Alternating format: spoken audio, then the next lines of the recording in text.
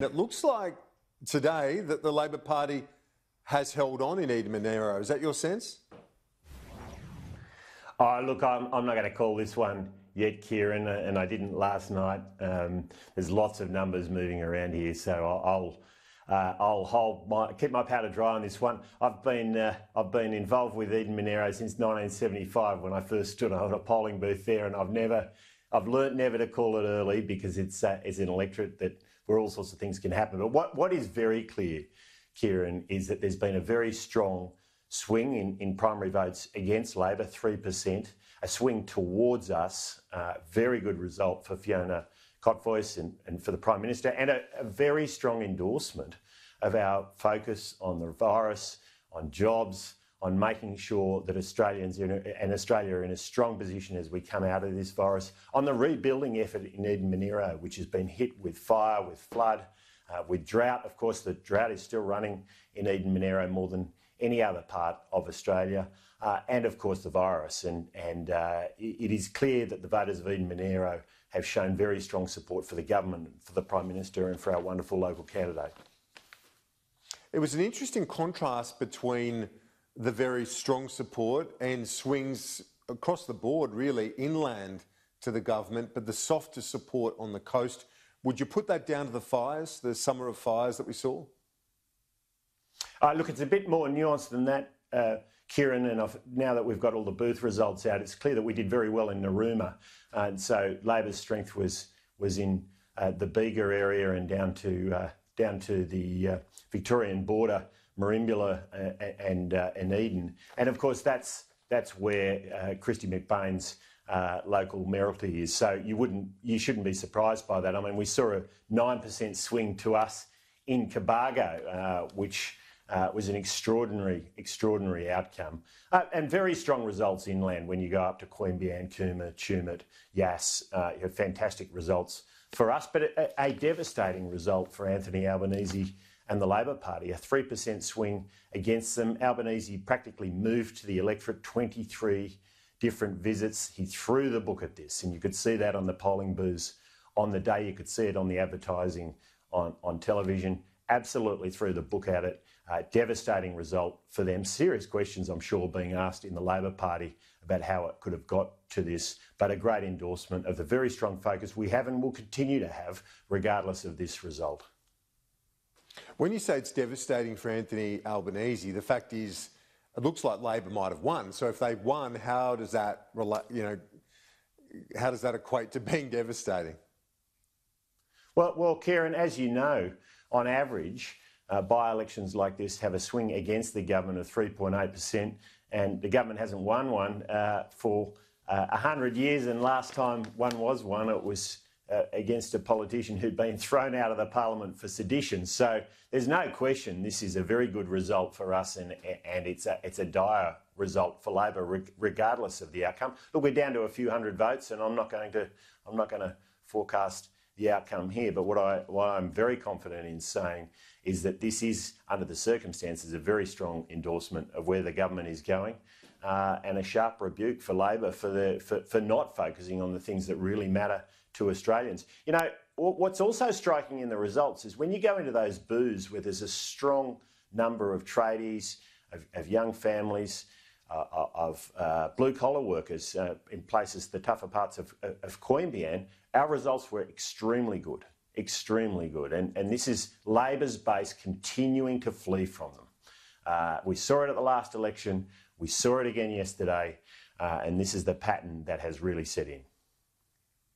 When you look at the swing, though, we've heard previously, and there's a lot of respect for Mike Kelly, the outgoing local member, and the view is that his personal vote was about 3%. So any swing that we see against Labor, wouldn't that simply be the Mike Kelly vote not there, essentially?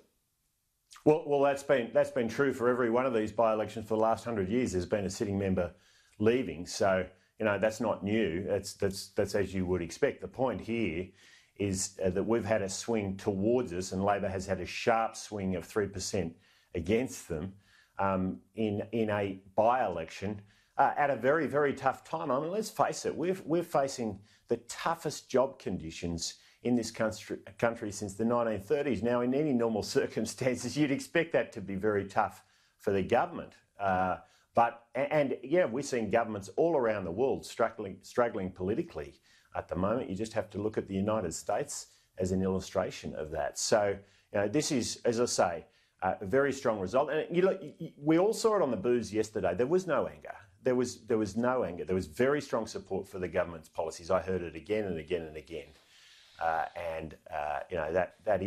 That is a strong endorsement. And it says we need to just keep focusing on those critical things, on dealing with the virus, on getting Australians back into work, on keeping Australians safe and secure. Our defence policies, of course, huge defence policies announced $270 billion in the last week, all about keeping Australians safe in a world which is less secure than it has been in the past in so many different ways. So, as I say, I think a really strong endorsement of where we're going, but we now have to continue to keep that pathway strong.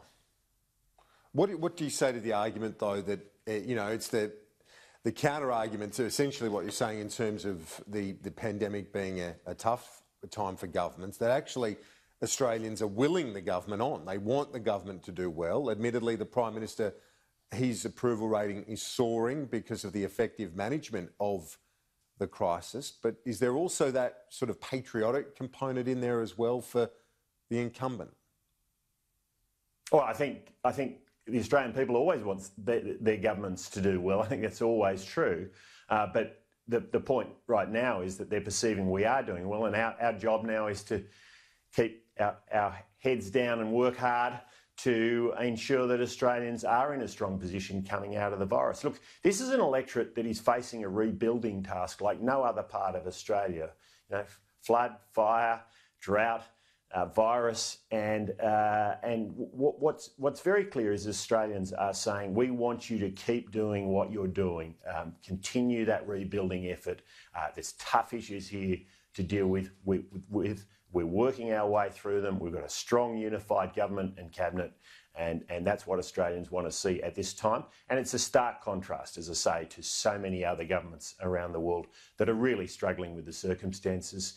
I think we need to just keep going in the direction we've been going.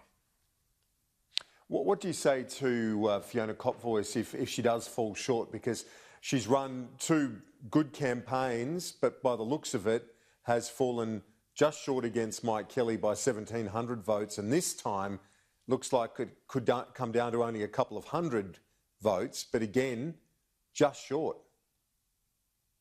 Well, I'm not writing her off yet. I mean, as I say, I've learned since 1975 when I saw the first time I saw an outcome in Eden-Monaro where we won it when the Whitlam government left. I mean, it was tight. It's been tight in almost every election since then. So I'm not going to call it yet, Kieran. But I tell you, Fiona did a stunningly good job. She did a stunningly good job. She is a very, very strong candidate.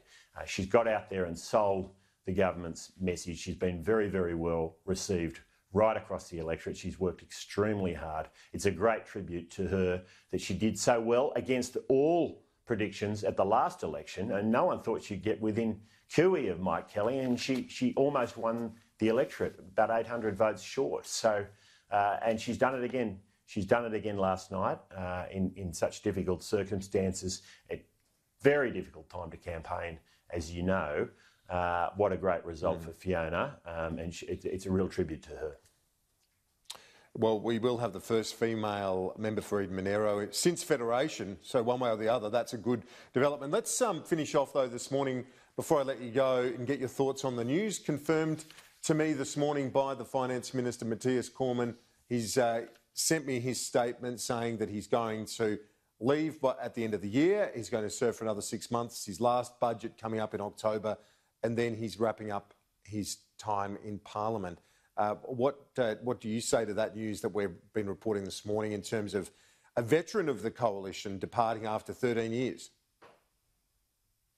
Yeah, and he's provided this incredible continuity for us in that finance portfolio since 2013, since we got into government. He played a critical role in putting us in a position where we could deal with the pandemic in the way that we have. by getting us back to a position where we're in structural surplus. I mean, this is the hard work of Matthias Cormann and everyone who's worked with him in cabinet and across the party, and I'm sure in the departments, knows that he has been relentless, he's been effective, and he has been a great servant to Western Australia, the Liberal Party and Australia, and he'll continue to be a great servant into the future. Look, he's got 6 months of very hard work to do. It's not over, I can assure you of that, and he knows that only too well, and I'm sure he will acquit himself well in the next 6 months as he has all the way through his political career. It will be a big challenge, though. Did you concede big shoes to fill, not just as a Senate leader, because he's corralled the crossbench quite effectively, but also that continuity you spoke of as Finance Minister? It's a challenge for the coalition heading into that next electoral cycle without his presence.